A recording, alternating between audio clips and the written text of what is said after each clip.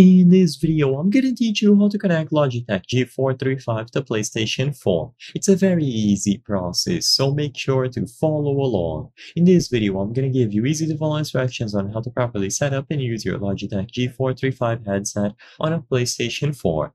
This headset is completely compatible with the PlayStation 4 and also PlayStation 5. You will be able to connect it using the provided Lightspeed adapter. This will allow you to use it completely wirelessly. This headset can only be used in wireless mode. You will not be able to use it through a wired connection, so keep that in mind. So first, when you unbox the headset, all that you have to grab from the box is the USB wireless adapter. This is what you will be using to pair it up to the console. So plug the wireless receiver into any USB port available on your PlayStation 4.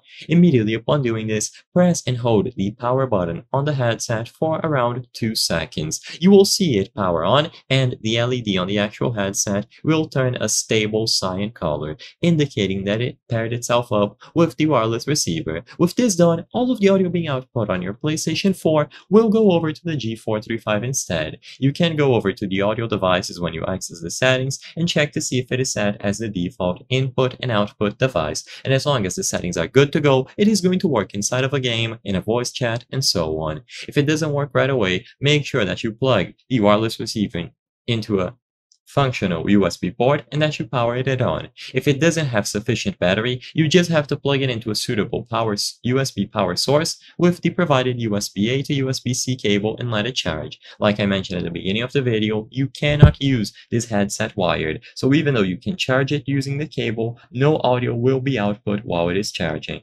I hope I was able to help you on how to connect Logitech G435 to PlayStation 4.